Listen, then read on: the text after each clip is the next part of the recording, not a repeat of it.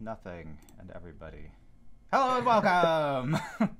It's gonna be some horrible back. Well, we're like 10 minutes early. We're doing good. Oh, are Hello, we? I didn't know we were gonna internet be held world. stringently to the 2 o'clock thing.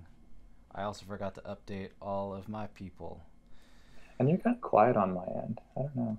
Dang it. I don't know if I'm coming out on yours. You should be. It might be that my ears are weird shaped and putting my headphones in is strange, so maybe it's better now.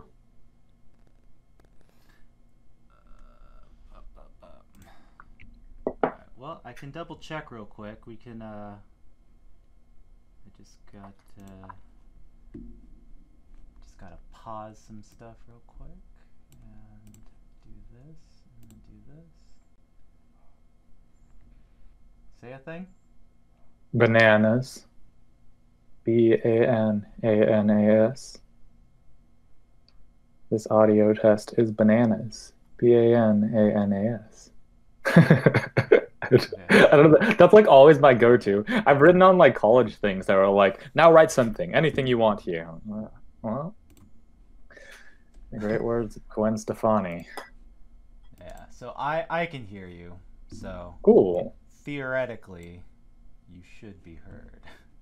You should be heard. Except now for some reason my little window for you is all kind of janked up. Oh, That's sorry. okay. I moved stuff, kind of. Alright, so Just leave that alone. we can finally kind of slowly get rolling. Because I can hear you, I can hear me. And Yay. so if I get an update in chat that they can't hear nothing, then I'm probably getting trolled. Hello and welcome to another episode of some sort of talk show. I'm Tyler. I'm the one that kind of goes off the rails and brings up weird topics, and the one to keep everything straight and kind of smooth stuff over is Even. Hello, Even. We didn't like approve of that. How come I can't take things off the rail? I want to doodle dumb stuff. Well, because so far, I was thinking about this last night, and it was so far, I just kind of propose things and kind of say things that I think is correct, and then you're usually the ones just like, well, that might be true, but... Okay. I mean, I guess that made sense in the last session, but this time, we'll see. Well, we might have to reassess. eventually I will come across a topic in which hopefully you will go off the rails and I get to sit down and go, oh, well, actually. All right, and you bring your big boy glasses. Push them up on your face. So today we are talking about... What was the thing that I sent out to everybody? Today we are talking about weapons. Items held by those without limbs to hold them, or just inappropriate limbs to hold them. Inappropriate. I like that one. Put that in the place that it belongs. And to start things off, we have a cat with... Wait, is that Tabitha? Well, Tabitha never did have a morning star, but it could be her. No, she I had a didn't have cat Morning once. Star, but she had It was throwing knife. Yeah. I don't know why like weapons made her horny, but they did. And quackers with the stabbers. Give me them grapes. And you thought geese were buttholes. Oh, geese are just like leveled up ducks. This is true. Oh no, I accidentally put your file in a thing that I didn't want to put in. Okay. Saved in your memory forever. Oh no. Okay, there we go. All right, and to start things off for me, I present to you the most recent good boy addition to Pokemon. Oh. The icon of Pokemon Sword. I believe his name is pronounced Zacian, something like that. So, anyways, This is going to be a pretty common theme of today's topic, in which we have subject A holding subject B in the mouth between the teeth. It sounds so much more awkwardly sexual than it should. But we're gonna try to keep it contained. So, but I mean, obviously, since that's the thing that you threw up there before I even presented anything with a cat with a knife in its mouth. What's your position on animals weaponizing their mouths in such a way?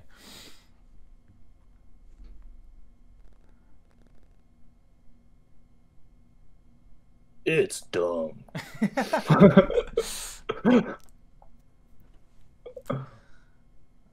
I think it's an interesting concept, but ultimately, yeah, it's something that I just kind of have to like push aside and just kind of let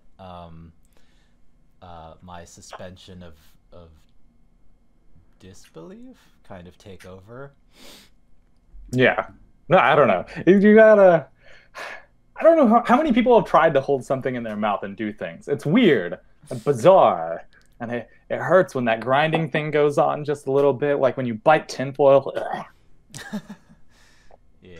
Like I imagine that like whatever animal, like could you imagine the amount of rage that this Pokemon has, that it has to deal with its teeth grinding down, but it's willing to do it to kill somebody. To fight for a couple of children that fight over like minuscule amounts of yen. I guess so. Is he the offensive like section of that thing? To anybody that's listening, I haven't been able to get my hands on the game myself, but I mean, yeah. The counterpart to him is the shield dog, which is not really a weapon, and he's not technically holding it, but I still think it's an interesting concept that how they stuck a shield on this doggo. Shield dog. What? I like that. What?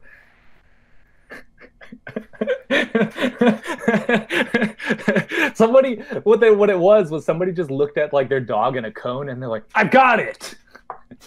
We've got another generation of Pokemon to make." But that's like the opposite. That's like the reverse cone. So we've got the classic sword concept. We've got an actual defensive concept, and I did try to look around for like as much variance that I could throw at this topic as possible, and there aren't a lot of defensive things that I guess animals mostly like are given. Usually it's like, oh, how do we strap a gun to this thing, or how do we put a sword in his mouth? Well, not how do we put a sword in his mouth. That's pretty straightforward. You bite it. I don't know. You got a couple choices: pointy bits, not pointy bits, the back end. Can you think of any other Pokemon that had some weird Farfetch'd? Cubone? I don't know. I was out of it, man. So. I didn't watch it enough. Oh, I guess so. How about Digimon? You were in that scene though, right? Kind of like a generation. The thing with Digimon though is that usually the animator or the design artists gave them a limb to actually, like an appropriate limb to hold those items with. Like Cubone, like in the Pokemon section, Cubone actually did have like 2 fingers and an opposable thumb to actually grip its bone with.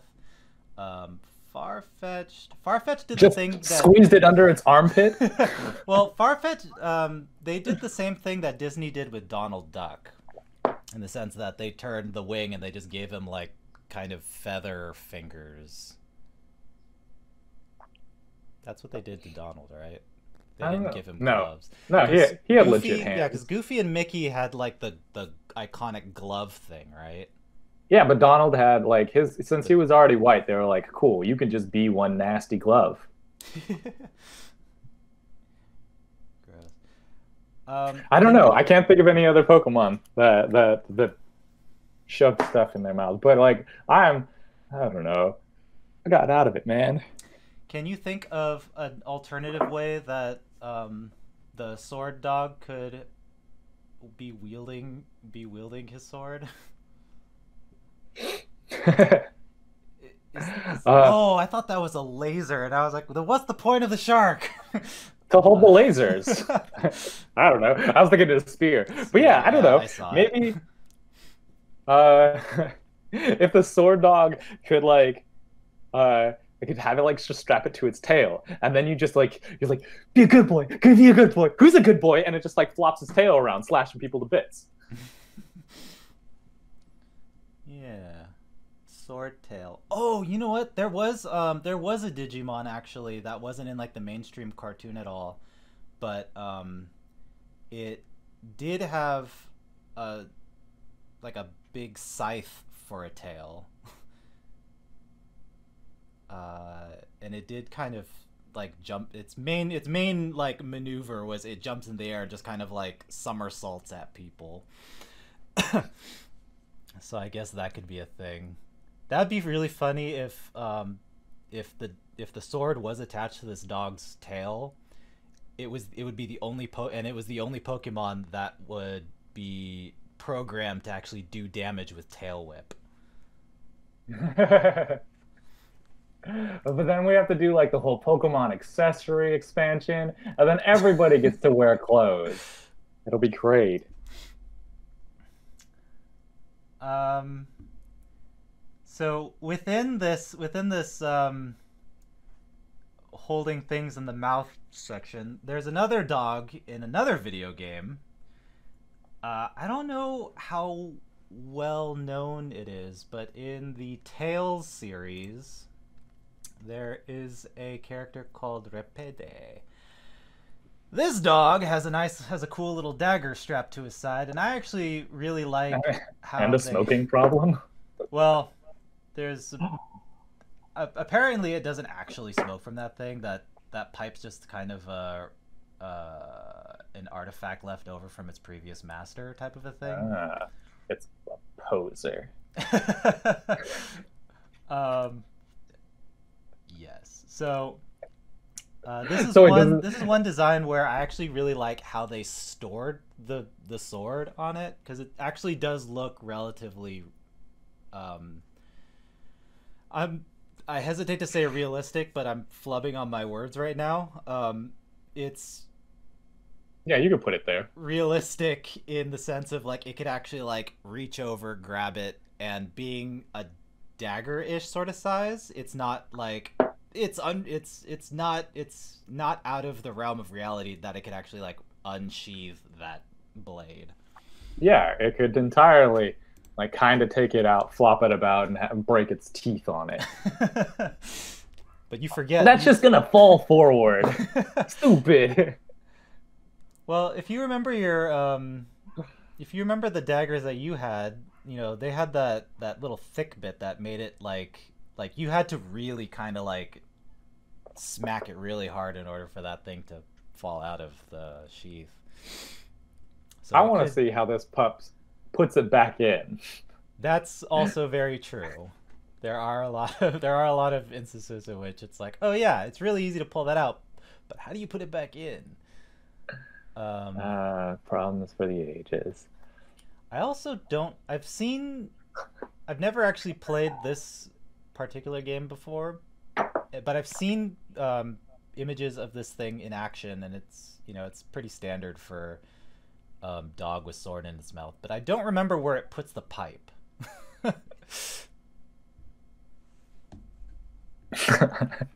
It just lives there. It like swallows it, and then just like it just stays like that forever inside its gullet, and then it vomits it back up like nasty dogs do, because dogs are gross. That's how I want. That's my headcanon for it. What do you think the training regimen is for these dogs that use swords in battle?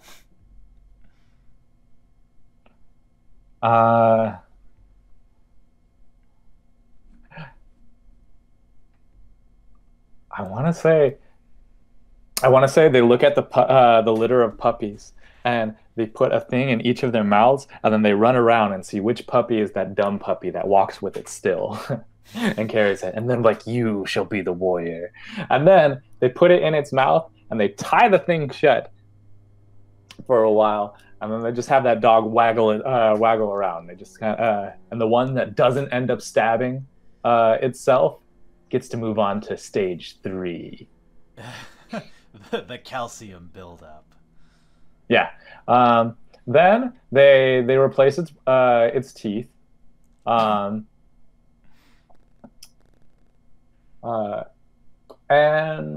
I don't know. And they get a diploma, which they have to walk with the diploma in their mouth. I don't remember what it was, but they get a diploma and they try to hand it to the dog, but the dog does not open its mouth because it already has a knife in it. And if it opens its mouth for the diploma, it goes, "You're a bad dog," and you fail. And the dog walks away in shame. And those that keep the blade are the only ones that graduate because they don't need you to tell them that they're a good boy because they know they're a good boy. It's like, who are you to tell me I'm a good boy? I'm the one with the knife. No. You're the good boy. My drawing looks like a llama. I like it. I want to see llamas. I want to see weaponized llamas. This Samur llama. Yeah, I don't know. Like animals they're weird, man. I don't like it doesn't I don't see it working. It seems easier that they should have like those that like body harness thing. Like the service dogs? Yeah. That like or those like costume ones where they have like look like sharks, right? Uh-huh. And they just run by things. Yeah, they just run by things and kill them. And all the trainers just go like, "Go give him love," and it goes and it runs up and it like jumps on things, and everybody it passes gets cut. Can you do me a favor and just give it like Labrador ears? What is? Just like sure. floppy. What are Labrador ears? Yeah. Good boy. So good. Oh, so much lipstick. You just ate all the poop. Very good. Good puppy. Wag that tail. Yeah. All right. I could see that. I could see that working. See, I'd be down because then it can't like reach those things. Nobody but the enemies, and then maybe you, but I don't know. Give it like a nice spot, and it can cause death that way. Because like real talk though, these things gotta have trainers. I don't envision them like taking out their own things. I imagine somebody strapping stuff to it. That it's somebody is the dog handlers. Ooh, you get to be the dog armorer. Well, here's an example of a non-trained, but they're more. This character was given to it more of a divine right sort of thing, and we're talking about Okami. Mm-hmm, mm-hmm. So now we've got, and it's a sort of different thing. So storage-wise, the sword just kind of floats on the back. But it's still the same thing in which when it's used, there are certain animations in which the sword's actually in the mouth, but there's other animations in which it just kind of floats in front of like the nose area and just kind of like is of the will of Amaterasu. So I kind of like this concept in the sense that it doesn't try to do the whole thing of like, well, how strong are its teeth, or like, how do the neck muscles work? It's still kind of, and it does still try to do the whole like, well, how does a dog move with a, with a blade? So at least it it still stays in line with that. But because it's sort of its own entity in front of your character, they are able to do a lot more with it than just have it be this like, well, it's clenched between his teeth, so it can really only function on one plane of existence, and then what can we work with that? This way it can, it has all sorts of maneuverability, even though it does kind of throw out the whole like but we're talking about animals with weapons, so how realistic can we get, really? I don't know. So a story that Tyler knows, but you out there in internet land don't really know, is that I had a cat and she was crazy, very crazy. And she would get super excited anytime I would do martial arts stuff and I'd be training with weapons. She would roll around and want to play with me because I had weapons. She had issues, amongst other things. But like one day we were throwing knives in the backyard and then the knife goes missing and we don't know where it is, where it's at. And eventually we go into the house and we're like, whatever, a knife lost. Somebody's gonna step on it later, and we'll just deal with that then. Um, but then cat comes inside when we're like just hanging out, and it is holding the knife in its mouth, just happy as a clam. So some animals do get weapons and do hold them, and it's weird. And she had some issues. Like we were kind of scared because she has definitely she's one of those cats that like you love, but if you catch it at the wrong moment, it will run out and attack you. Yeah, and if you've ever seen a cat walk into your house, like not just like, haha, I got this thing and I'm gonna go under the bed and I'm just gonna like chew on it for a while. If you ever had a cat that came into your house with a thing in its mouth and like, I'm proud, everybody look at me, with that kind of like little like jump step thing, that's what that cat was doing with this dagger. Like, hey everybody, look, I'm the queen now because I have the weapon. Yeah. She was ready. She was ready to win. We had to coax it out of her with hot Cheetos is what she likes. So she got some hot Cheetos that day. We got a knife back, and most of us got to keep all of our blood in our body. I forgot about that. But let's not forget where this game character learned how to use the sword, remembered how to use the sword. I think the story was that it was reincarnated and thus forgot everything that its previous incarnation knew. So we had this little tiny mouse guy who, I don't know if you can really see it in that representation, but there's a very small what's it called, sheath there that somehow it pulled out this gigantic sword out of. Let alone the fact that this god mouse is able to clench this. Gods, weird.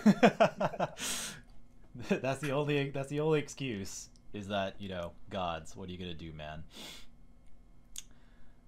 Yeah, I mean, at least they're taking animal forms and wielding weapons. They could be on the whole rape fest.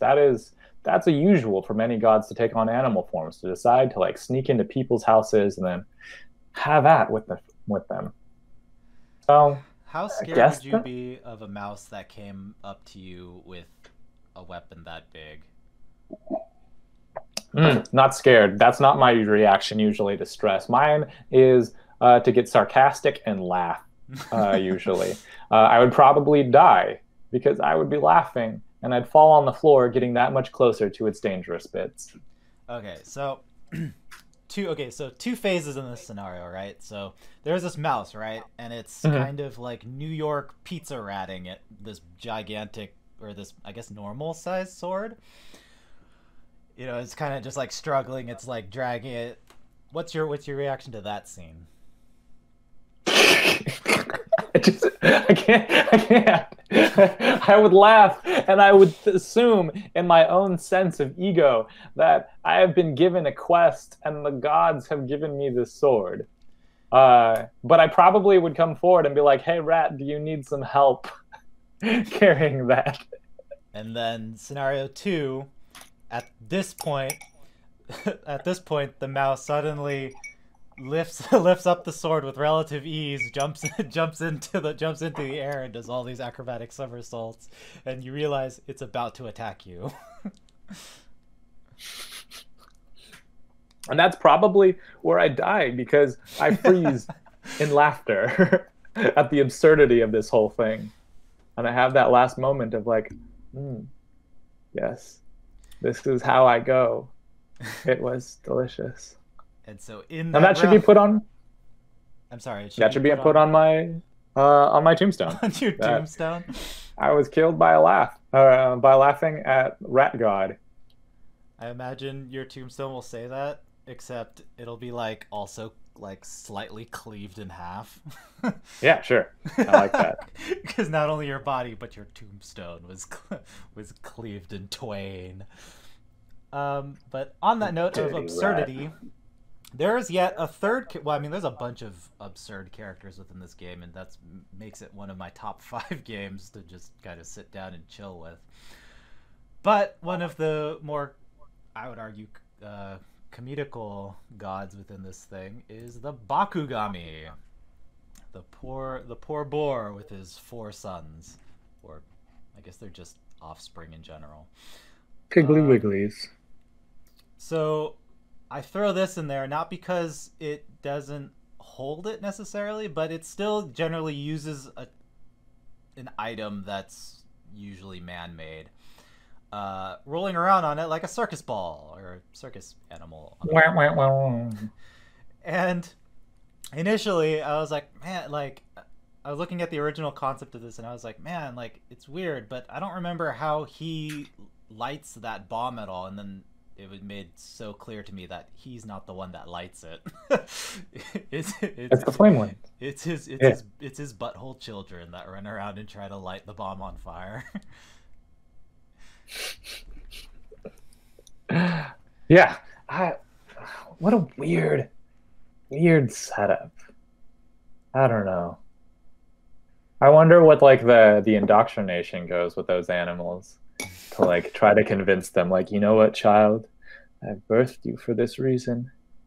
You may die, but no, it's for the greater good of killing a dog that's been turned into a wolf, or this wolf god thing, you know, whatever. I have issues with it, but you are my chosen.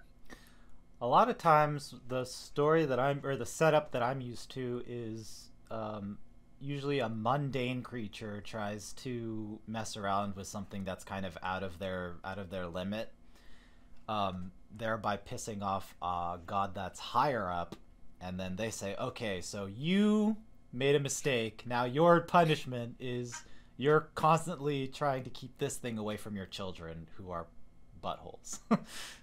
So, good luck with the rest of your existence.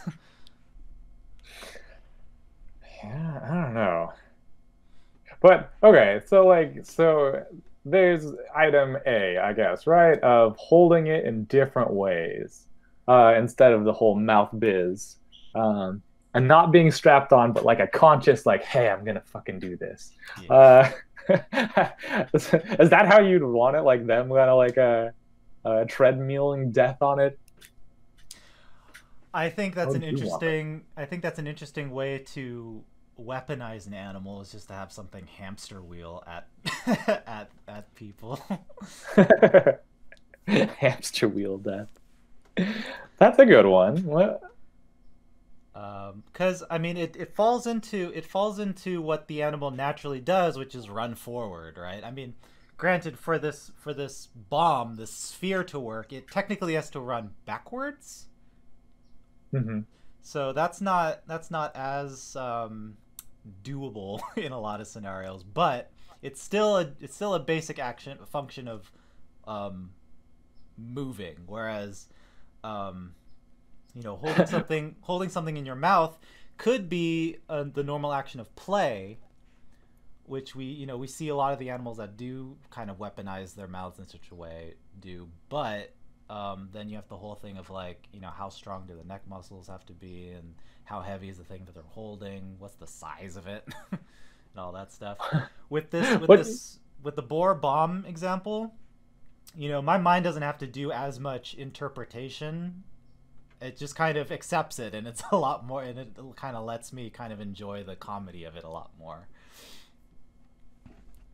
I guess so. But like, really, given the bits of the boar that I think are dangerous, that boars generally do, it's those things. These mean pointy bits. That's true. But the babies don't have those yet. But they're just running around with fire anyways. Yeah. But the adult's not exactly trying to use the bomb. It's just trying to keep the bomb away from the children.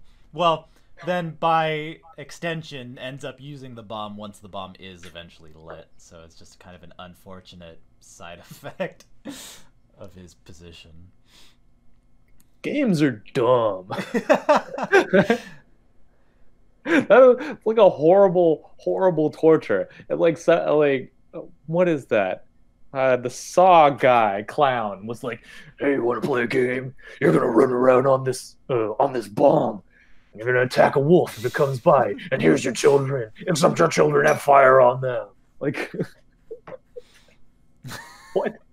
What? Only one of your children is an asshole. Well, I mean, that's just a fact. That's how it goes. There's a lot of studies about that. Yeesh. No, I don't know. Would it be? I'm trying to think of.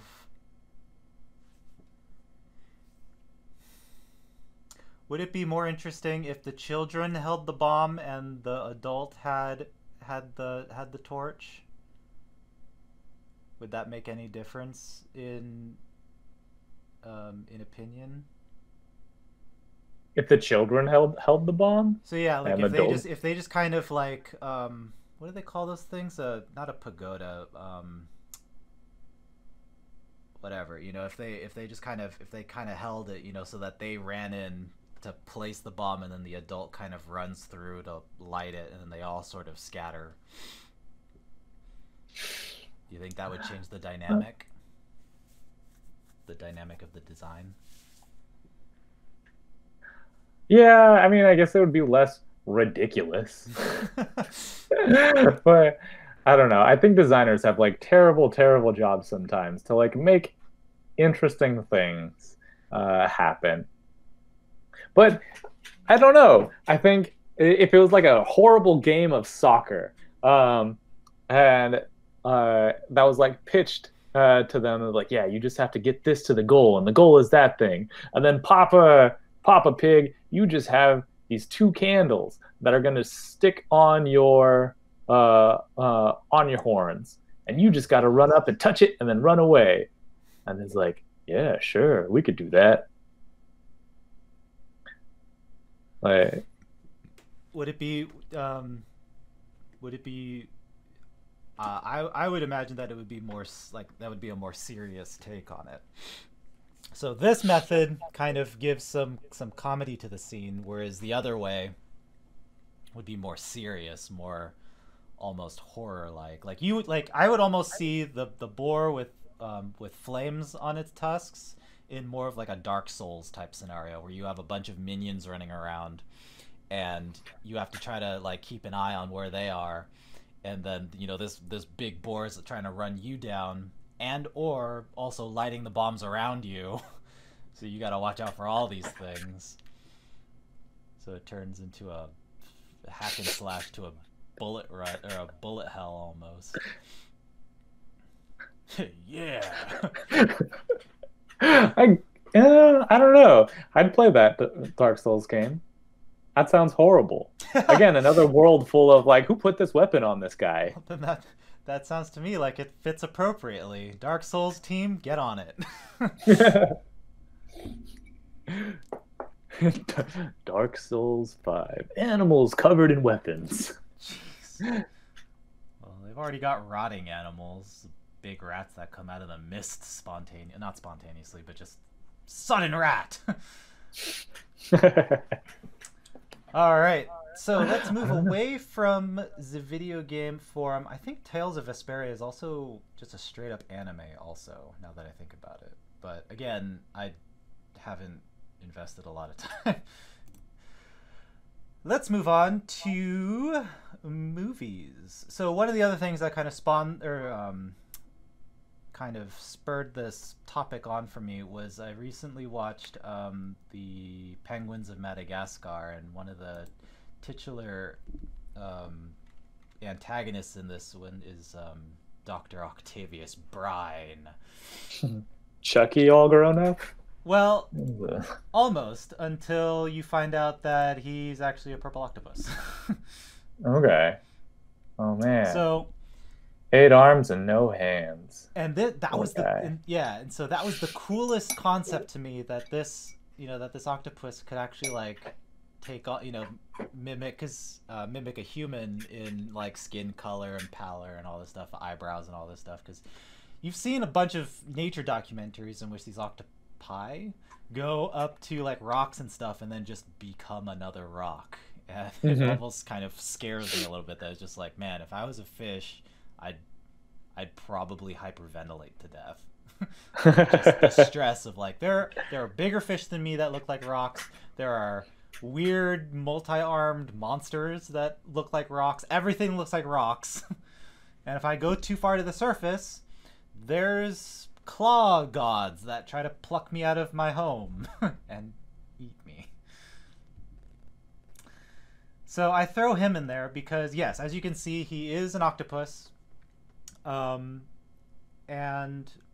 if you look closely at his human representation, at his human disguise, counting the fingers, he has all 10 digits. And initially when I was doing this, I was hoping to throw up this image and count the fingers and not see the correct number of digits. But then I was surprised to see that he did have the correct number of digits. So I was like, huh. Where does he get the extra 2 digits from? Well, okay, so you can move your hand about, but like really, your your middle finger and ring finger, they kind of like to go together. It hurts. It hurts a lot trying to separate them most of the time. So I think if you just you control one of them and then you just have like a doodly bob to hang out next to the other, it'll work pretty well.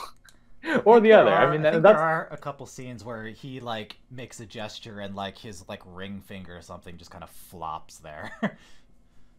But yeah, I was just surprised to see that they didn't do the Disney cheatsies where they just kind of get rid of a digit.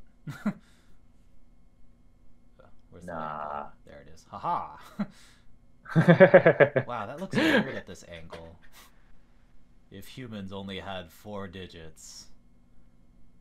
Ew. I don't like it even. Tell me to stop. No. Go further. Chop your finger off on live interwebs. What's your opinion on animated and or cartoon cephalopods with non-beak faces? That one's like, I don't know. That one's weird. Weird that they get bits, but I guess that's how the cartoon goes. Like, how much more nasty would that thing be if it was, as it should be, with like, ugh. It would be a lot harder to represent who's talking, because for the longest time, I don't think the audience would see, unless they make the entire octopus's body like jiggle or something whenever he talks. I don't think the audience would really know, because his minions don't have what's that called? Posterior faces. I don't know if the octopus butt faces. What are you talking about? Well, it's not really. I guess they're all exterior. What do you call that when it's just underneath? I don't know, but I Interior. like butt faces. Let's go with that. The butt face. Um, yeah. I mean, it's to me, it's one of those things where it's just like, from the classes that I've taken, it's like there's that little part, there's that little, there's that little person in the that gets up from his seat in my mind and goes, actually, and then just kind of sits down and just like, eh. Like, I'll acknowledge that that's not correct, but I'm gonna continue watching anyway with a smile on my face. Because the same thing goes with a lot of Don Bluth characters, in which like there's characters with beaks where they just suddenly spawn teeth, and that's always kind of like a what? Whatever. It gives the character kind of more character. Oddly, it's weird how teeth can be a character defining feature. I don't know. I think if you were like, hey, do you remember Jim? Like, which Jim? Blonde Jim or no teeth Jim? Yeah, no teeth Jim. Well, I mean, it's because when I like in The Secret of Nim, right? So the crow Jeremy, I don't feel like he needed teeth, but there are instances in which he does certain expressions, and there is that smile that comes through, and you're just like, whoa, like I don't like it didn't need it, but it did further Yeah, well, it promote did that something. expression. It did do something, yeah. Yeah, give people nightmares. um but yeah, so he didn't really, so beyond his gloves he did hold other objects, Dave, where he had this little control box thing.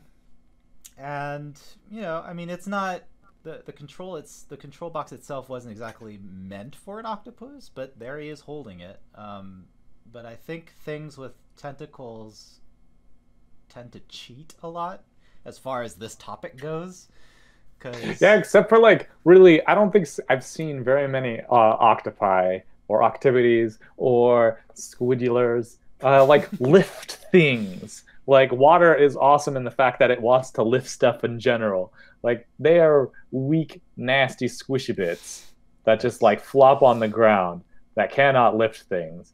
Like, so if it's there, yeah, it exists. They can noodle around it, but there is where it will live. yeah, I think a lot of what we see, like when they pry open a jar or something, is just like leverage. They just Hmm. use. um, And that's just twisting. Again, it's not like a lifting. uh, I mean, there are instances. Well, but it's also their entire body. But there are instances in which they like get themselves into a crevice and then they just sort of like expand and just open it up that way. Like, and I'm scared of it. What like going back to that like rat scenario, except now an octopus comes through an alley, or you go to an alley and you see this large sword, and you're like, man, that's a large ass sword, and all of a sudden an expansion happens under it, and like it blows this into your area, like some sort of evil whoopee cushion. What do you do? Can I roll for dexterity save? No, you die. All right, and then let's move. So that's Dave.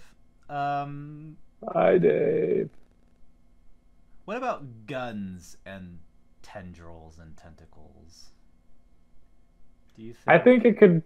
I think an octopus could actually handle a gun. They'd get it with their whole body and like twist it and point. it's like That'd be kind of. it's like all those images out there with like crabs holding knives and just like, yeah, now what? Except now it's like octopus with a gun, just like, give me all your shrimp. Near shrimp. That's the highest.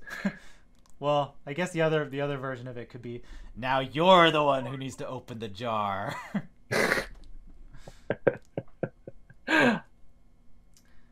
What are some other Guns. weird things that you wouldn't expect to see an octopus hold and or manipulate? um, my emotions, babies. I think that would be kind of weird. A Rubik's Cube. I think that would be a weird one. Uh, You know what I just realized is that in this close up of him like pushing or threatening to push the button, his quote unquote teeth are actually all connected, so that could actually be considered a really gross, jaggedy beak.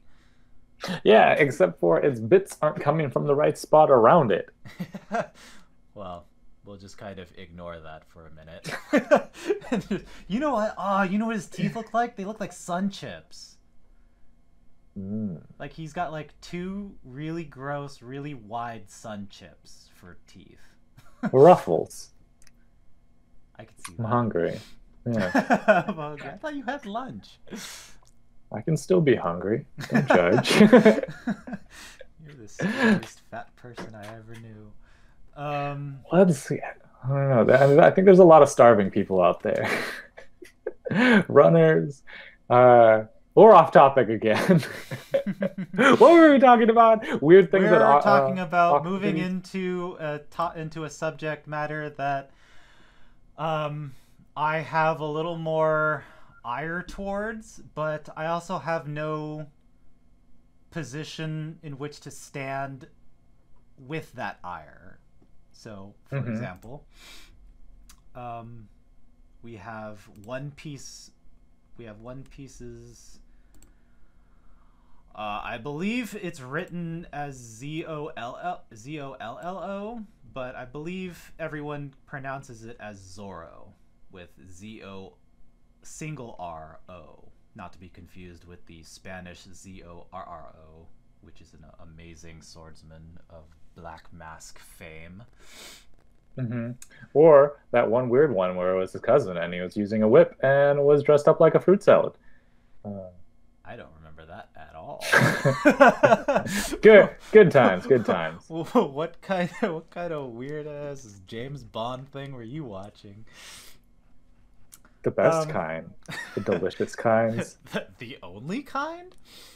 So, Yeah. I have no right to really talk smack on this genre of anime, but my biggest issue is the fact that he already has two swords, which is a really effective like style already, but decides to put a third equal sized sword in his mouth. And I don't know, the multiple times that I've seen people try to do it, it's not the fact that you're Put swords in their mouth? well, at least try to mimic this dude at the very least, is not the fact that your motions are quite limited in like what you can do with your neck and having a thing in your mouth, but the fact that usually the sword in your left hand, in the event that you have it going out the same direction as the image on screen, is the sword in your left hand will almost all the time hit that sword. So you're kind of your own enemy also, unless you limit the range of motion that your left arm can do, which is again just another detractor. So I don't understand why you would do that to yourself.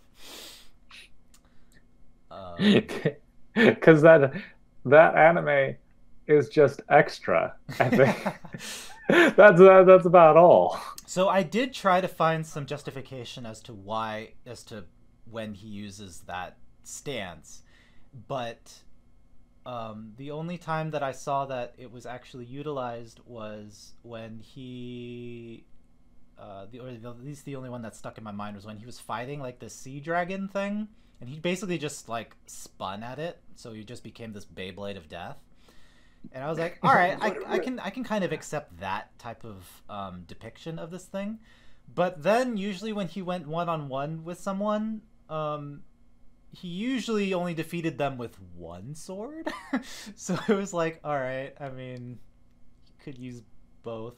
But, then I do believe he's And one I of gotta those. clean all of them. I believe he's one of those characters that does have like the, that was just my first technique, and now you're a little stronger than that technique can allow, so I'm gonna use both swords to kill you, and then oh, you're like the ultimate bad guy, so I'm gonna use all three of them to kill you.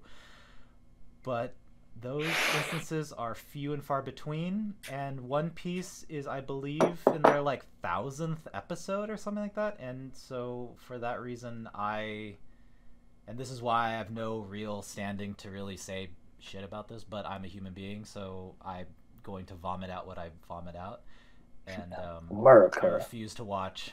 Yeah, so I refuse to watch One Piece for that reason, that it's in its 1000th episode. Yeah. Or at least somewhere near 1,000. I don't. It's weird. I don't know why it's all that important. That I don't know. I guess it's always that thing that like I'm special. I'm the most special and unique snowflake. That they're just trying to come up with like a cool ass way for somebody to do something different. I So will I say don't that know. It's not that bad. I will say though that in the menagerie of characters that do exist within the One Piece universe, um, this guy is actually relatively down to earth as far as design goes. Um, and there is a part of me that will admit that it is eye candy to like see, like there is sort of an aesthetically pleasing thing to see, you know, to see this design the way it is. I don't know. I think a more like uh proper design of something that could work is if like he just had something that was like small and pointy on both sides. That's very true. Wasn't that a thing in And then he can have his Ninja like swords over Scroll? here. That was a thing in Ninja Scroll. Maybe. But I haven't on the thought about fact that. of short and pointy things and more efficient uses of it, so I feel that if you're gonna do something, if you're gonna try to depict a stance like this that are as outlandish as this, then you should go all out. And what I'm talking about is in Naruto, where we have Killer Bee.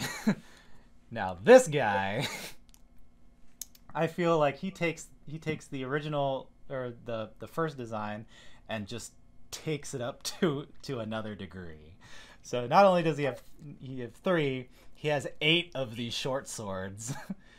And has a very unique way of doing that. And I would like to credit the animators for actually going through and doing a butt ton of scenes to actually individually like show how he uses these things. Now granted, I'm sure that there's a lot of little shortcuts that the animators took to do this scene in particular, but at least there's a satisfaction to me when I see the swords used in this manner, whereas in the scenes that I kind of reviewed on to kind of remember who this Zoro character is,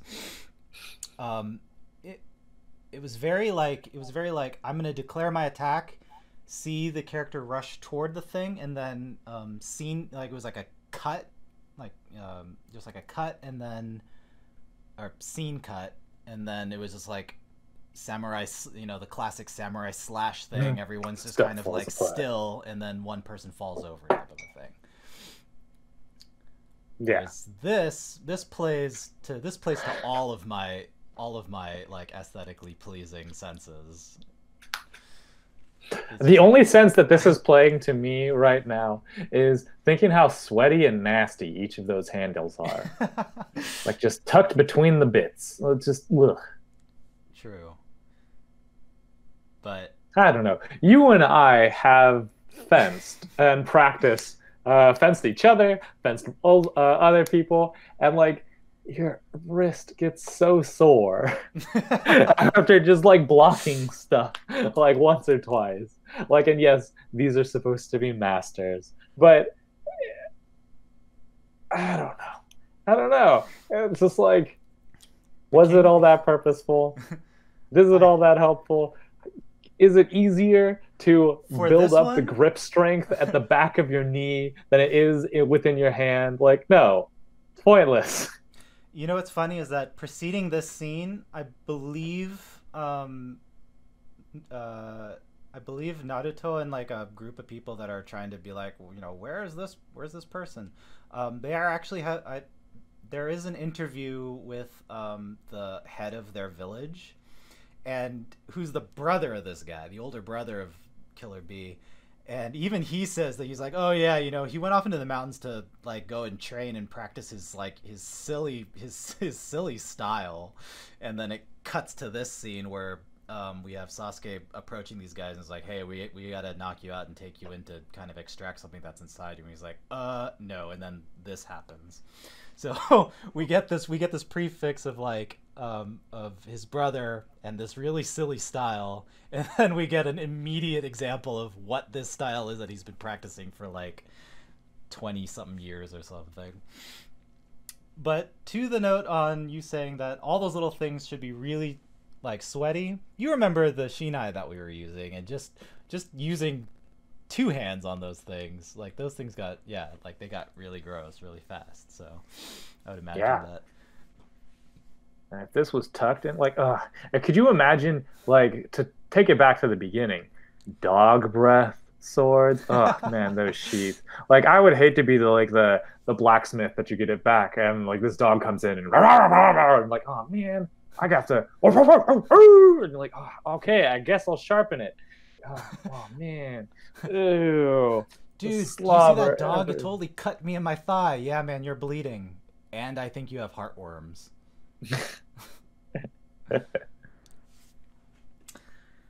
I don't know. See, the thing is, you misread that scene where they're like, yeah, him and his silly style. This is still a silly style. Like, they totally acknowledge that he kicks ass, but they're just like, he just looks like an idiot while doing it.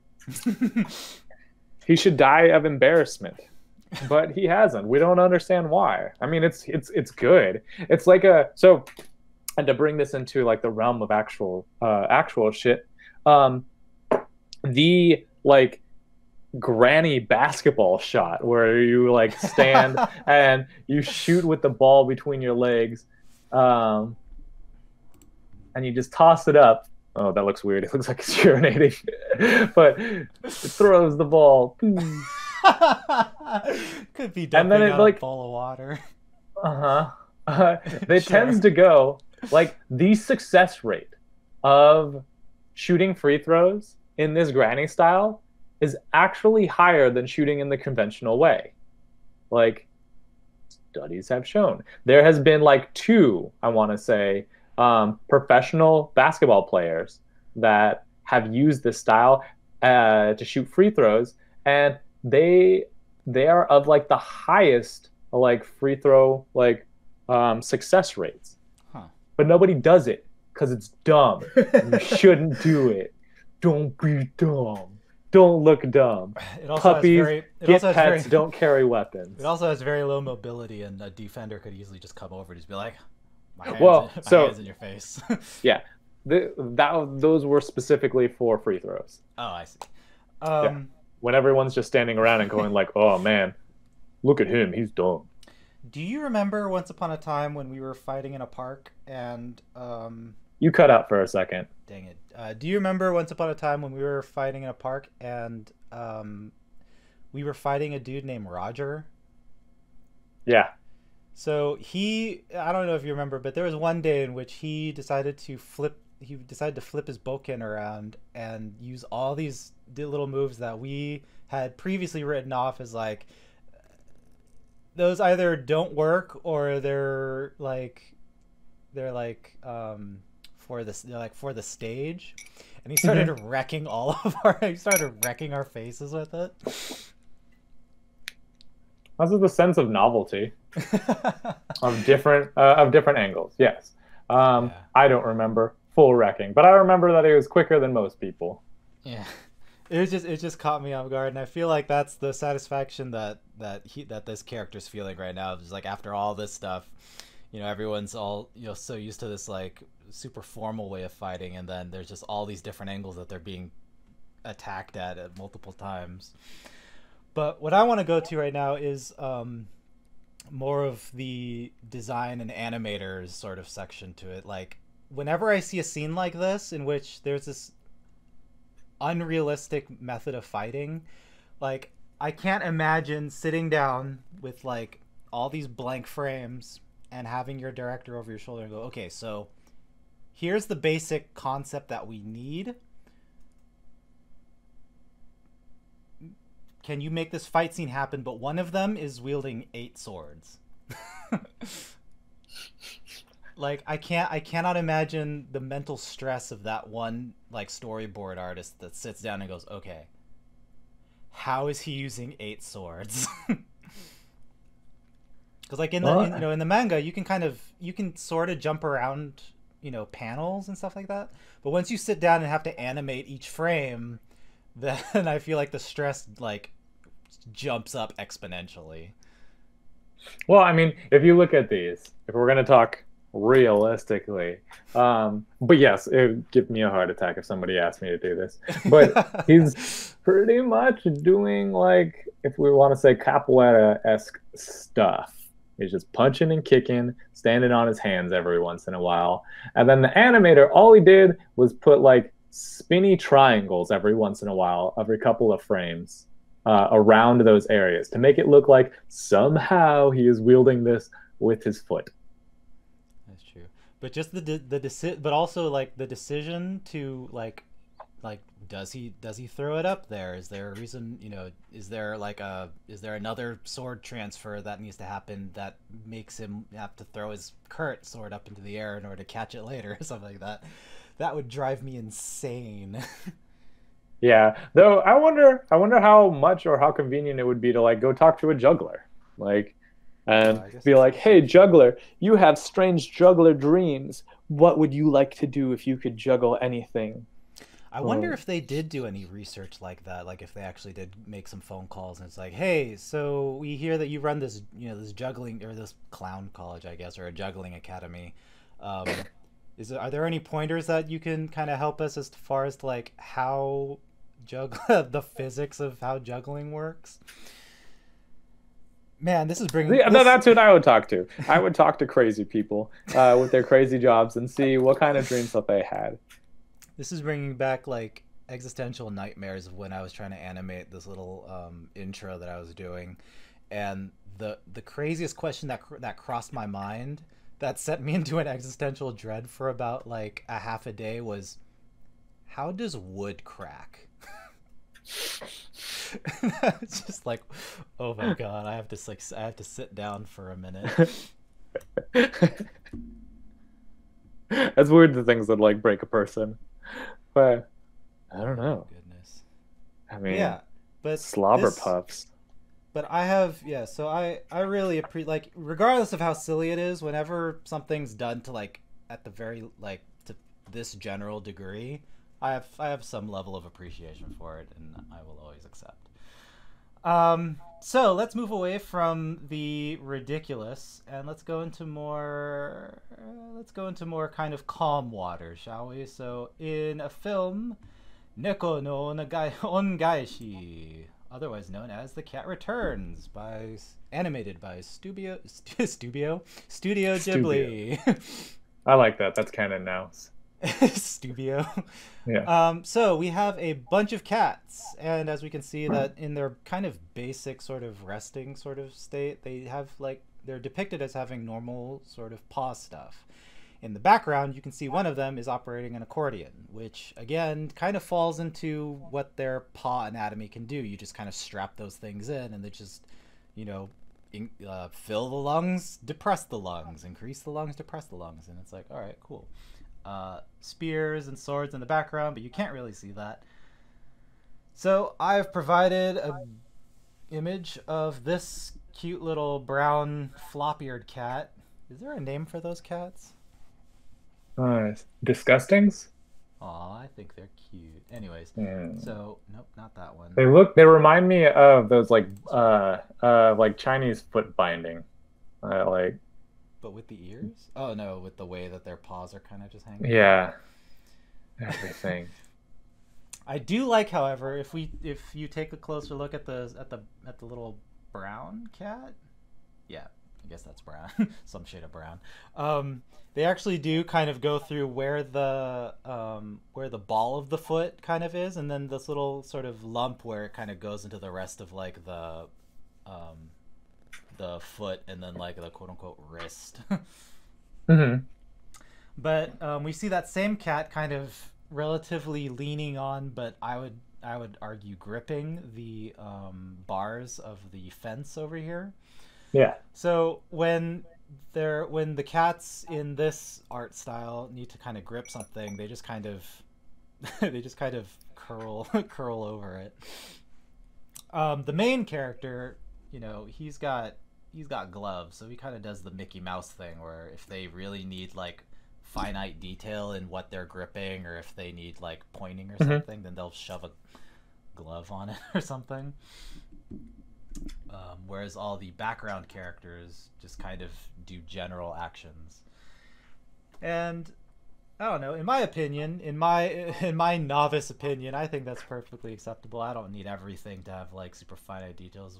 Why does this cat have gloves and have actual finger digits, and all these other cats just kind of mold over stuff? Like I don't feel that way. I don't know. You don't feel disadvantaged? Sad that there's a new breed of cat that's better than you? No, but also now that I think about it, the main protagonist cat is technically a statue, so he's not an Yeah, that's actual true. cat, and all the other cats are actual cats. So I just now remembered that fact. So I guess that's a really big factor as to why there's a design difference, beyond the Hmm. fact that they use the main cat more than all these kind of tertiary cats. Which is another point to bring up, is that if a character is kind of background and tertiary, like, do you need to put that much design into what they do? No, shorthand, longhand, like, yes, you want some things. I guess it always comes down to, do you have time and money to do it? Do you have a couple extra interns to like make stuff? Because like in this scene in particular, the cat's kind of leaning forward, but the main thing here is not, or the main focus here is not exactly what's going on with their hands, but it's facial expressions, what the conversation's happening. I think her hands never really leave her knees, and then the cat never really goes too far between, besides paws at his sides or paws against the fence grate. Hmm. So I guess it's um, It's like the that. It's just the dream logic of like you kind of have to go by, or I'd imagine like what is what's the most important for this moment? What tells the story? What has that what adds to the story? And then everything that doesn't tell the story, that doesn't, when I like in a dream, like, do you have a car when you don't need a car? Not so often, but that moment that you need a car, the car's there and it's ready and it's important. So when yeah, I it's need fingers, I have fingers. When I need to stand on two legs, I have two legs. When I need to sit down, sometimes I just don't have legs. I don't know. That's a fact. Don't look at that. Don't look that up. it's what the scene, it's a difference between what the scene demands and then what the scene like is, what would be nice to have in the scene. Yeah, and I guess part of it comes down to your audience and what do you want your audience to see. If you want your audience to see the background, then put information in there in the background that's important for them to see. If you don't want to see it, if you don't want them to see things in the background, don't put anything that would draw their attention. Because I've seen other animes and even American films that the audience would praise little background details where it was for like someone would have their cross arms and waiting at a bus station in the background, but they're still like they're still tapping their finger on their arm, or they're doing something in the background. They're obviously a tertiary character, but there's still an immense amount of detail given to them to kind of give life to the background that's happening. So yeah, but I guess that's still in my mind comes down to what's your goal in this scene? Do you want the audience to appreciate the entire scene, to have a sense of realism, or is it important that they look at the facial features of what's happening between the two main characters? Yeah. So do you think that's a studio decision, or like the current artist decision, as far as like what gets detail and what doesn't get detail? It's a combination of it both. I think whenever you're hired to do any sort of job, you're hired somewhat with the expectation that you will make creative decisions, that you will make the right decisions for the moment, that you're going to take off some of the stress of your supervisor to have to check in with whatever you're doing. So if you can make that creative decision of like, okay, I'm going to put this amount of detail in the background, or I'm going to articulate fingers in this scene, then your boss doesn't have to see that. But I'm sure that there's meetings where you talk about, like what's the goal, and then you test. But hopefully the artist or designer has made a lot of those decisions for you, so you don't even have to think about it. For you, if you were doing so in this back garden conversation scene, if you had some part in the creation of this like still, let's replace the cat with something that generally does have more of a digit sort of thing, like I don't know, let's say some bird has like feather fingers or something. Being such a close scene, right? So it's not a wide shot where there's like a bunch of background scenery, right? So the focus is these two characters. Would you prioritize what the hands are doing, or would you just kind of do the same general thing where it's like, I'm just gonna have him grip and lean forward, and then that's just kind of where it's gonna be until the body language changes? Or would you decide something? Would you go in a different direction altogether? No, I think part of this is that this scene, and given her face, it's about the breaking expectation. But the expectation isn't necessarily the body language of the cat. It's the fact that it's talking. So I would add little things. I would have it lean on it, so it would be a little bit more realistic, but a little bit strange. Like if I think about like there's the bar, and then there's the girl, and whoop, thing went out of it. One moment, we got some technical difficulties. Yeah, drawing quicker than my program wants to go.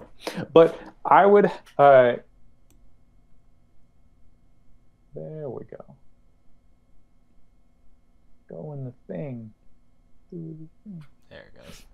And we're back. Okay. Well, we have like her face, and she's just surprised, and looking at this like bird thing, like if it wasn't like a cat, hanging up by this like fence. What I would do is I would have the bird, like it's mostly the squawk of it talking. Oh yeah, with its underbite. I love that.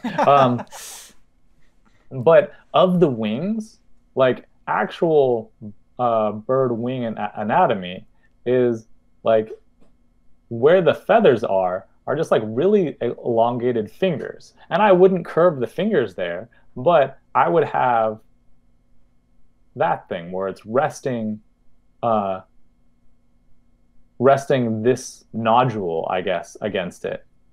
And the wings are splayed out, so it's not impossible that it could be like leaning up against this thing, having this conversation with the girl. But what's most important is the fact that they are making eye contact and that the mouth is doing something.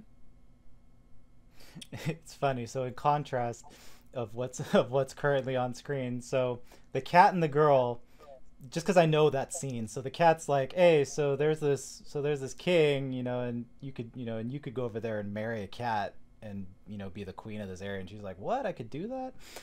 So it's kind of this like, here's this thing. Oh, surprise! In yours, it looks like this crow is just making fun of someone and just like yelling obscenities at this person. This person's just like, "Why is this crow yelling at me like this?" Well, that's just be the difference between cats and crows, if you didn't know that. Sorry to break it to you, but every time crows are cawing, they're talking mad trash. Your tax returns are never gonna be as much as what you put in, right?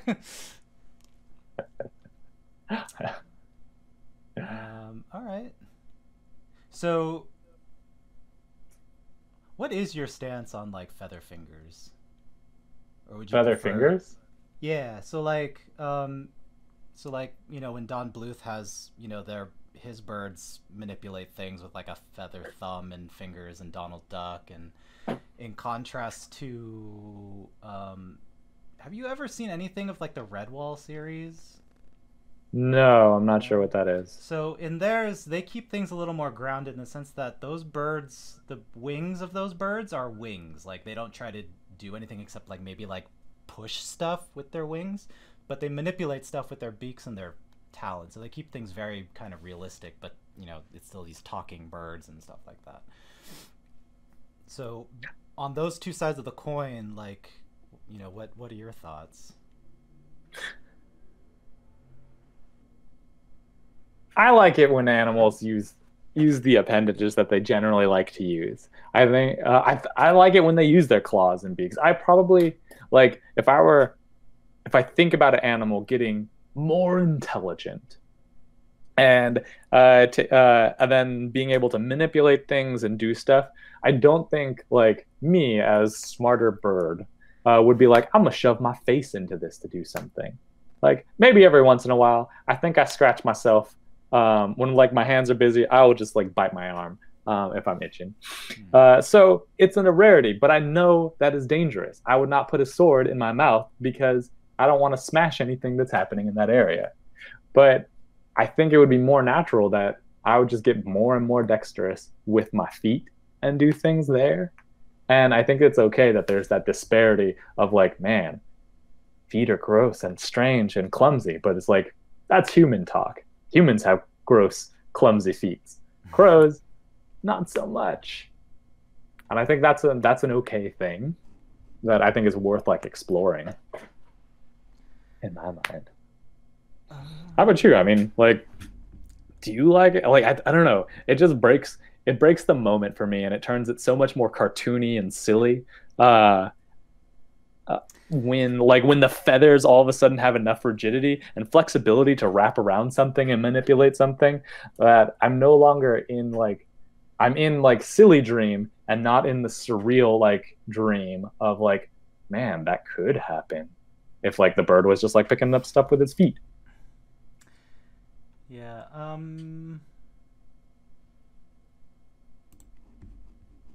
don't know. I'm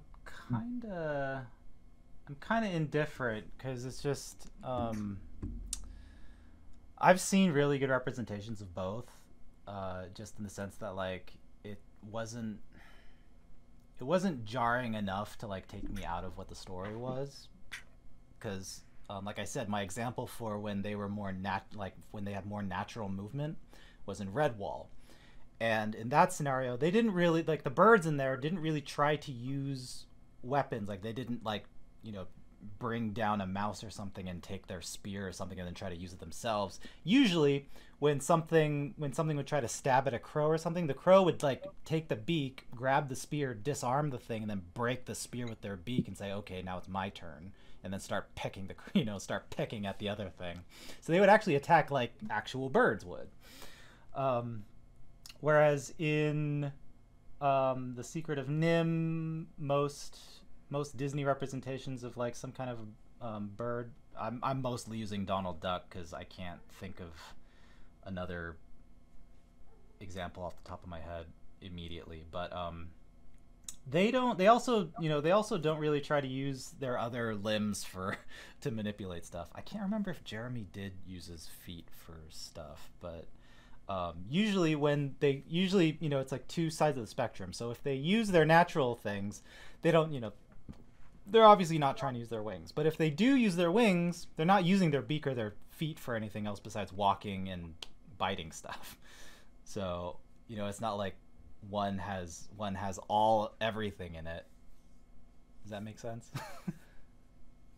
Yeah, I guess so. And I guess I've seen videos of crows manipulating stuff, and they like to use their beak.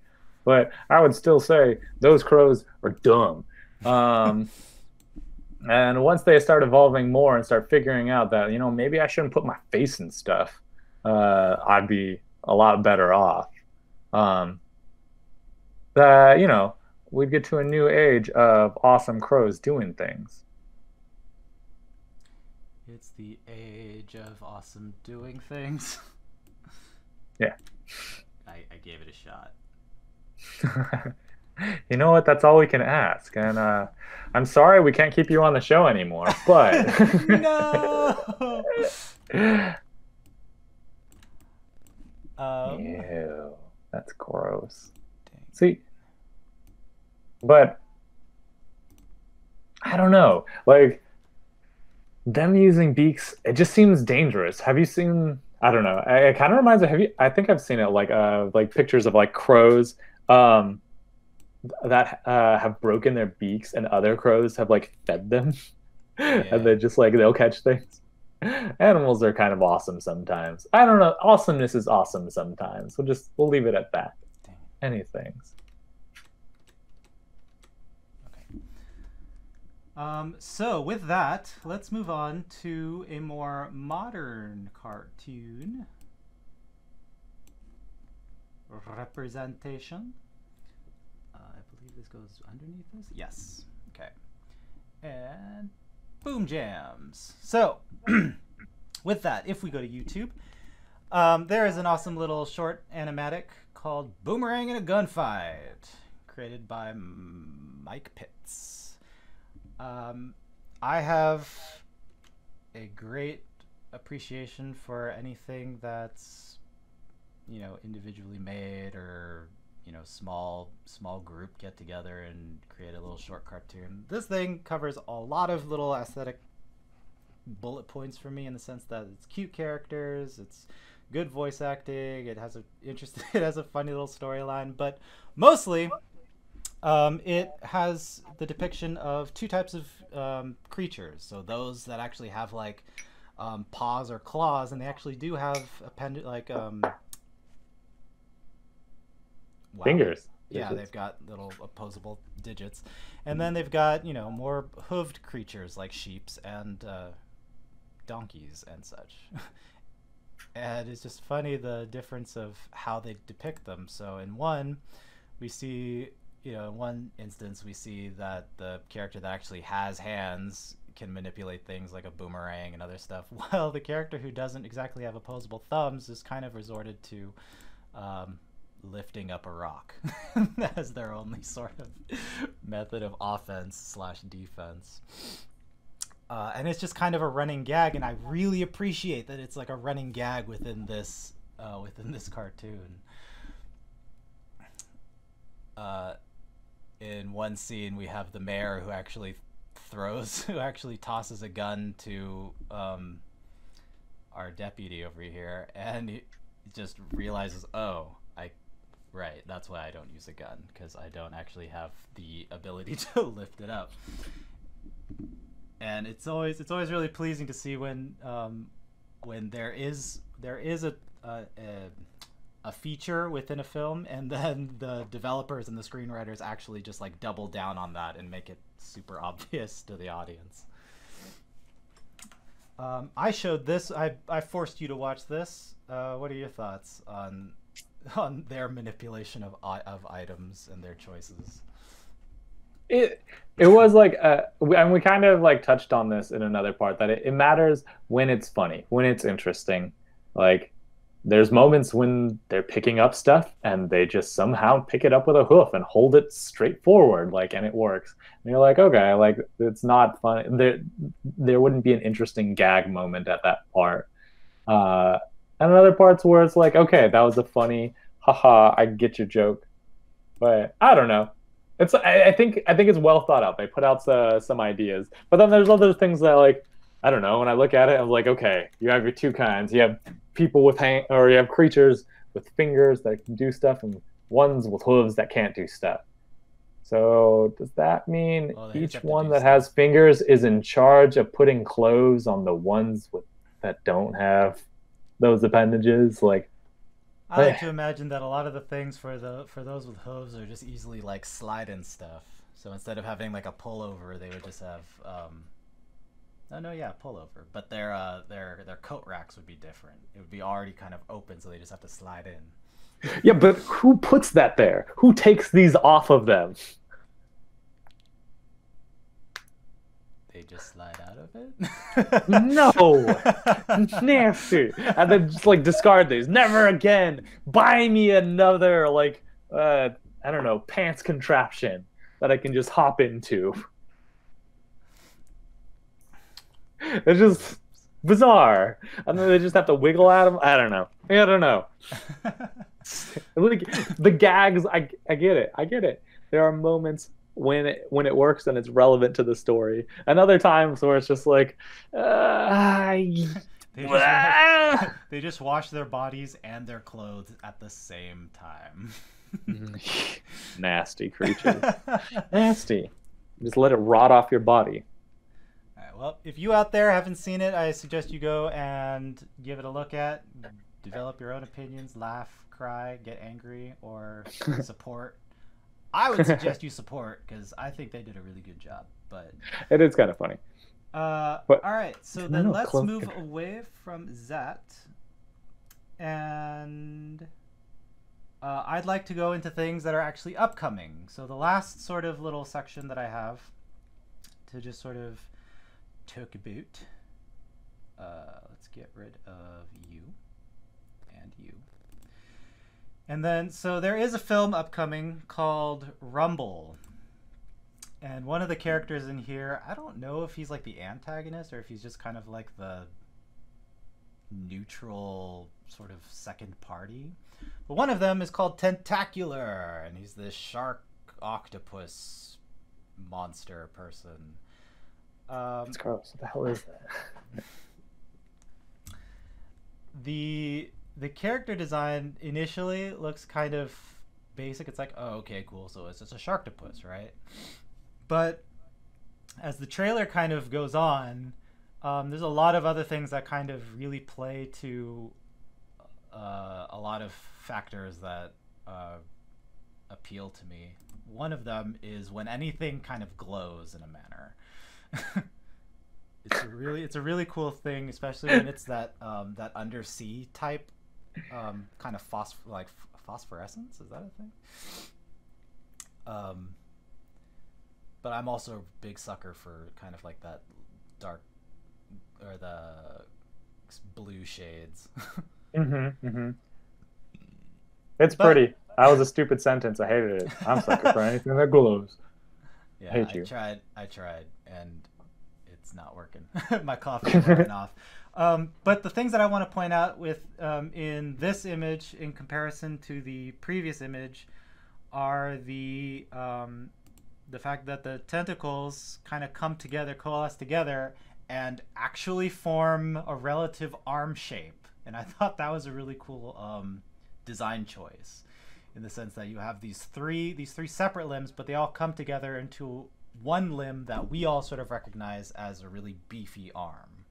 And that was probably the first time I've actually seen that pulled off in that manner. Like, you kind of there was kind of that element in Dave when he became Dr. Octavius Brine, but you know, you had that lab coat overall that kind of hit all that stuff. So this one, it just goes from tentacles to, muscle arm, and there's nothing to really inhibit that transition. And I thought that was, I've just never seen that before in a design. I'm surprised it hasn't come up sooner. Have you seen I feel like I've seen that before, but I don't know. I have no clue what this thing is that you're talking about. But are there humans in here? Yes. Are there things with human hands? Okay, so it has a precedent, and it was like, you know what? I'm pretty awesome, but you know what? I need some human hands. Yeah. So the initial premise that I get from the trailer is that instead of these big monsters and these kaiju coming out of the ocean and like wrecking cities, like Godzilla in Tokyo, they've managed to kind of come together with humanity, and now they kind of have these jobs, and one of the more prestigious of these jobs is in this sort of show match wrestling ring type of a thing. So instead of going and wrecking this town, instead everyone can kind of enjoy these monsters kind of coming into the ring and kind of, but still fighting each other. So they get all the excitement and all the, but of these two monsters coming together and clashing, but with none of the property damage and fear that would normally come with a generic like monster in a human society type scenario. And they actually do throw in that he can manipulate his tentacle arm things into a relative sort of hand with thumbs type things, which is an interesting choice to me because the tentacles themselves, as we've established with Dave, are already really proficient at like gripping things and like holding stuff, but to actually like mimic hands is an interesting direction to go with that, I think. No, it's an interesting design. Again, like I feel bad for these creatures that feel like they need human hands every once in a while just to fit in, but whatever. I think there's always some level of if you've had this. Well, I don't know if this premise exists here, but let's say for hypothetical reasons that the premise exists that the whole Godzilla in Tokyo thing has been a thing, and now there's this precedent of like, monster in a town, we all have to run and scream. They kind of have to kind of dissuade this. So by making hands, I guess it kind of makes them more relatable in a sense. I'd love to see their PR trainer person of like, okay, we're gonna make hands now, guys. No, you have to do hands. And Jerry, yes, you have to wear pants. Like, damn. Well, that's the one thing too that I haven't seen is that they don't get to wear pants. Well, you get one or the other. That was part of the negotiation table. Like, you want hands or you want pants? Because I can do this thing all day, and like all the tentacles going everywhere, and someone was like, yeah, that's kind of nasty. Yeah. So this movie kind of looks like, kind of going off topic a little bit. The movie itself kind of looks like it's following the same premise as there's this prestigious arena, or there's this prestigious lifestyle that's kind of established. Our underdog, a red monster that I haven't shown yet because he has normal-ish kind of hands, and it's not all that much to talk about within this topic. But he's kind of the underdog and wants to get into this prestigious life, but he's got to kind of work for Rocky kind of style. He's got to kind of get from this fat chub. Needs a training sequence. Yeah. The only thing though that I'm missing is the established what's it called, the problem to solve within this thing, because it's not so much like this shark character doesn't seem too much like a douche to be like, he really needs to, he's the reason why I can't show my face anymore type thing. It doesn't look like that kind of a premise. So it looks like there's going to be like a third party like thing that comes in, and everyone's going to try to come in together, and the shark dude's going to like wimp out or something, and the red dude's going to be like, all right, I guess I'm going to have to stand up, and then he's going to be the hero or something. It looks like that. I'll be very surprised if it goes in a different direction, but that looks like so whoever makes this, please surprise Tyler. Otherwise he'll kill himself. I like either storyline, but it'd be just surprising. subverts. I'm sorry, I don't know how to do this very well. Yeah, I guess so. I don't know. But So, I think we're missing out on some awesome weapon holding options if they're just going to make hands. They could do so many other things. You could I know, put things on so many different tentacles. I know. To think that he technically has 6 limbs that aren't used for mobility, he could just he could just like Shiva like around and just like wreck people or wreck his opponents with like six different varying ways of attack. I mean, maybe he's holding back like Zoro, and it's like, ah, you've defeated me, but you don't even know that was just my first form. It splits everything about. Well, Like, but wait, I'm gonna put down my big weapon, and I'm gonna hold up these like small things because like we don't have enough strength in each of these. But now I've got 6 knives. you've knocked my one big sword out of my hands, but now I've got 6 little knives. Yeah. But that does bring up an issue or a fact that we brought up earlier, in which you were saying that usually the tentacle things are these little, these relatively weak appendages, and the strength of them is usually when they use leverage or some sort of Mm-hmm. yeah, leverage. So it's interesting to note that his 3 tentacles, he chooses to wrap them all around themselves into one, into one solid sort of limb, so that in that sense the 3 are kind of supporting, are supporting each other to kind of help strengthen the entire limb. So instead of having just one weak tendril, they all come together, to what's it called? Fortify into one actual functional limb. Is Yeah. one example of why. I guess that's how muscles work in general. So we're just a nasty bone thing that has just millions and millions, probably not that many, but a bunch of tentacles going across our body at all points that have decided to just be a part of each other. That if we could just figure out and remember how to do it, we could take our tentacles apart, away from our bone source, like some nasty octopus banana thing, and hold everything that we would want to hold at the same time. We give the best hugs. Crazy parasite looking thing. Yeah. What is the silliest weapon you can imagine this character holding, or the silliest item in general that you can imagine this character holding? You cut out. What is the silly weapons? Yeah, what is the silliest item that you can imagine this character holding? Or what's the silliest thing this character could do with his limbs?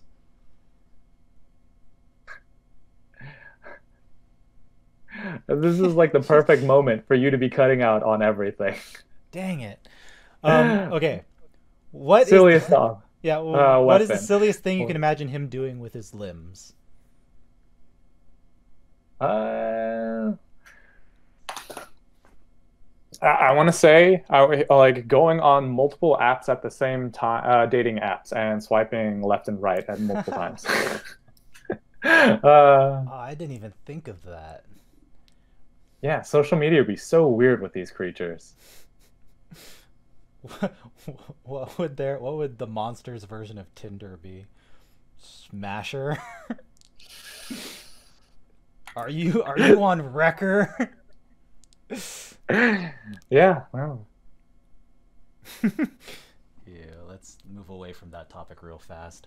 What is the most awesome? Kaiju's and kisses. I don't know. What's the most awesome thing you can imagine him doing with his limbs? I like the idea of each tentacle at the end of it holding some smaller creature with those whole things holding things. And it just like wiggles them around, and those things like cut at them. Like it just wields crabs. So the man bear shark theory? Yeah, except this time maybe this gigantic octopus thing wields some bears wielding sharks. Man bear shark was one thing. Bear holding shark, sorry. Bear holding shark. Mm-hmm. Mm-hmm. It's a bear holding a shark.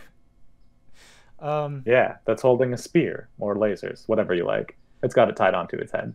Oh yeah, I forgot that when I was compiling all these images together, just like how I was comparing him to Dave earlier, another comparison with Dave is that um, even though the Madagascar depiction of the tentacles coming together to form like a human digit was covered over by a lab coat, and again, I was disappointed with that. It was kind of satisfying to see that the concept of these multiple tendrils coming together to make a human similar thing, it actually has been happening. I did forget that earlier. Mm. But I think that's a really cool concept. It's one that I don't remember a lot when I'm trying to design a character for a story or something. Like if I'm trying to throw something at a D&D group, it's really hard for me to think like how can I change this character to be kind of different, or how can I make this Kraken not seem like a Kraken and then like surprise the group and like, I'm not actually I'm not actually a storm giant. I'm actually this 50-foot cephalopod. Wow, that was really hard to say for some reason. 50-foot cephalopod. Um, and I just tricked y'all. I think, I don't know.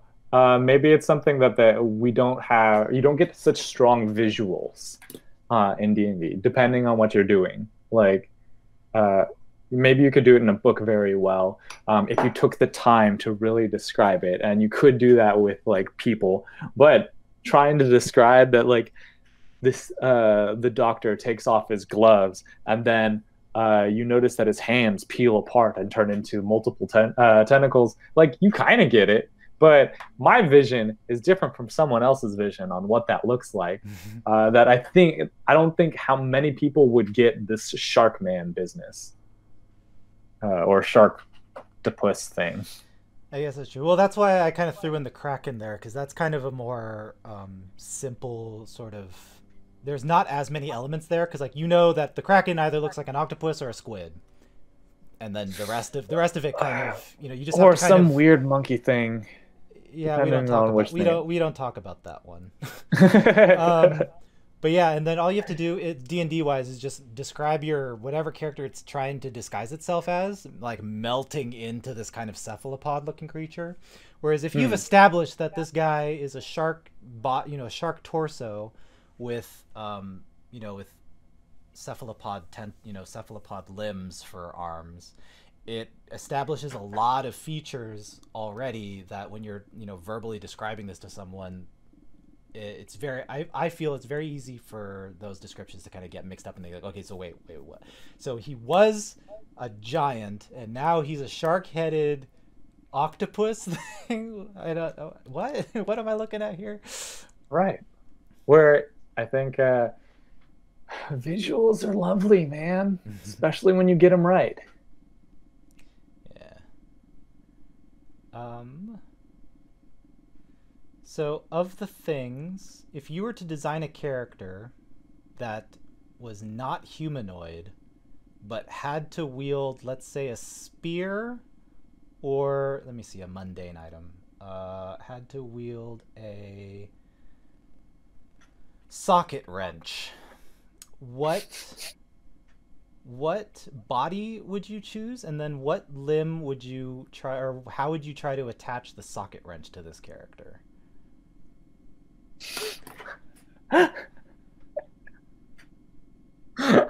I'm sorry. I don't know. My mind kind of just turned stupid for a second. So, I'm excited. really, well, yeah, maybe. I had this idea, I don't know, this thing popped into my mind of like, see, there's your belly button, right? And so maybe that's where this socket wrench thing goes. And so what, And every time you but this engaged is your like abs, some it would turn. polywhirl thing. Yeah, because these things, these muscular structures kind of float and twist and turn around. It's kind of like their digestive system is like a washer machine. Oh my goodness. It's And so it's just going to socket wrench at that. And if it was using a weapon, it could easily make that transition into that, because that would be its spear, and it would just be like some terrible drill like thing that would that they'd be able to stab forward with that spear, and they'd have, instead of a spear being like a traditional point, it would probably be one that was spiraled a little bit like a drill, so that it tore your fleshy bits apart in the best of ways. Ooh. And so this is some weird, nasty polywhirl thing that just has like legs. Again, stuff looks like it's coming out of its crotch, but you guys get my vision. All right, I can see that. Okay. Now it just looks like an angry frog of some kind. So that's how it would be on my thing. Probably less angry eyebrows and more seriousness if I decided to take the time to like shade and do nasty things. But I like this churning belly bits. All right. What's your design?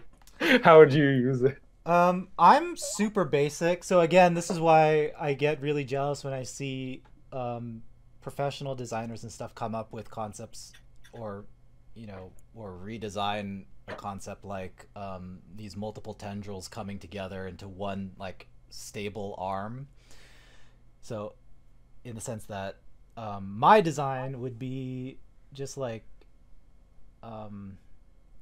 if I had to take like an animal character and so like how in Zootopia how like they would kind of just like if they needed to run like really fast they would drop on all fours and just kind of go just like a normal animal would. So that's kind of my design, is just to kind of keep the body shape in general, so it's kind of this functional between bipedal and quadrupedal sort of thing. And then my main focus would be, okay, so how, if it was a tool belt, say, how do those tools not fall out when it's in a quadrupedal? Like, shit, I have to get all the way across my my junkyard in order to, get the mail and then come all the way back and work on this Jeep or something. How does everything in my tool belt not fall out all over the floor while I'm running? That's my design angle. So keep it mostly human, because like I don't know, or mostly the animal that it's supposed to be inspired from. Because like as I'm drawing, I'm starting to think like, what if this thing was more like some weird like spider-like thing, and it had like multiple limbs, and so that the belly bit was like the best bit for holding and turning and churning. Now it looks like some kind of horror, like some kind of horror thing that like lingers in the shadows, and then when the person's like looking under the bed, it looks up and then it hears like a book or something move on the shelf. It looks up there and it's like right there on the top shelf, and it jumps down on his face and just drills into the person's face like an alien spawn. You're just being racist. Look at that smile on him. He's adorable. I thought for a minute that was a mustache. No, this is the mustache. There we go. Ew. Now it looks like the Spirited Away frogs. Yeah. With their little stencil stashes. We're good with that. It doesn't shave very much. It's hard to shave with it. They would have like I guess they would look like electric razor shavers, where one would have to shave it with its belly, or it would like churn one, and it's like a flex wrench that then goes up to its face. And bzz, bzz, bzz. Let's start wrapping things up, and I'll just pose the final question so like I said, there's not a lot of depiction of like defensive things. So what sort of defensive things could you put on a quadrupedal creature, and how would you do it that would be acceptable in some aspect?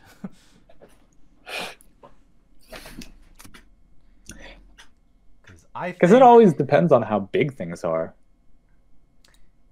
I think putting, if you somehow got the like the service dog sheet, like the service dog vest on it, stuck a shield on the back, just like a just like a backpack, but it had like a garbage truck kind of like hinge on it, so that if the if the dog kind of like leaned forward real fast, it would like shump over.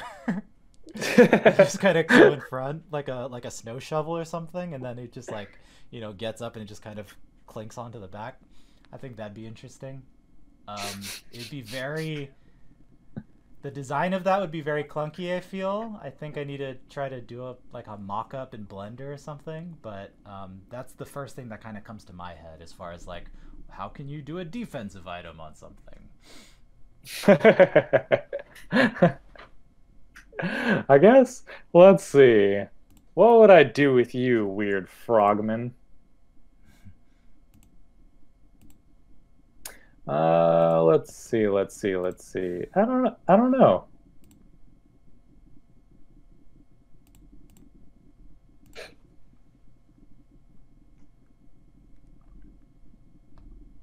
Where would you hold your shield? I think what that needs is they just really need some good old knee pads. Like, we'll get some skater business kind of thing where it would strap onto each of these nasty knee joints. And you could make them actually really big to the fact that they could come up and walk and kind of articulate them a little bit more on each of those. And you just get some shoulder pads. Because all it needs to do is then hunch up as like a little nasty little spider and get its shoulder bits moving to block it. Can you submit this to Riot as a new Urgot skin? Urgot? All right, I could see that. So if the socket wrench is coming out of its belly button, are there mechanical, is this like an android creature? Nah, it just uses that strong bit to hold it. Got it. Okay. Because I was about to say, so can its base? But I don't know how I would put these things on. Can its base pivot? Can it have like little Java arms? I guess. Maybe. They're like two little T-Rex hands up here. All right, and so while even struggles with my request of Java arms, we're gonna slowly close out this session for today. Tomorrow, I am going to be joined by Andrew, and we're going to be talking about video games in which we had to kind of create our own stories. So if as a child you thought that Princess Peach not being in that castle was kind of a downer, and so in your child mind you were like, well, I'll rationalize why the princess wasn't in this castle. That kind of a thing. For me, I had a lot of that in Morrowind, and I had a lot of it in I don't have my notes in front of me, but there's some examples for you. There's some really bad examples for you. If you happen to miss this episode, you can always catch it on the YouTube channel at level 3 under what's it called? Talk show chatter. Links are in the description underneath, and you can get updates from me on my Twitter if you follow me at Foxstar_. That's FOXSTARR_. Don't forget the underscore. It's important. Be sure to drop a follow, a like, wherever it's relevant, and subscribe where available. And to Even, you can always reach him and send him any art that's relevant to what we have just recently discussed at Instagram at EvenstarLong, correct? Yep. All right. That place should be pretty decent. And yes, This guy's always, if any of what we discussed here, if you felt you were wrong and you could doodle up a depiction that could totally, prove at the very least me wrong in some fashion, or we yeah, inspired because some you can't sort prove of, me wrong. or you've inspired some sort of or this has inspired some sort of image in your head and you think it's really funny, please share it with us, and we'd like to, put it up on like a um, I'd like to create a little segment afterward, or maybe even before, of stuff that you guys have submitted. So until then, even, do you have anything else you want to say? No, nothing really. Like some Alrighty weird then. stuff in the world. Wash your hands. Yeah, Don't hoard stuff, you weirdos. yeah. With that, stay calm. We'll get through this, and I hope you guys have a good rest of the weekend and the go into the week strong. All right, later's. Bye.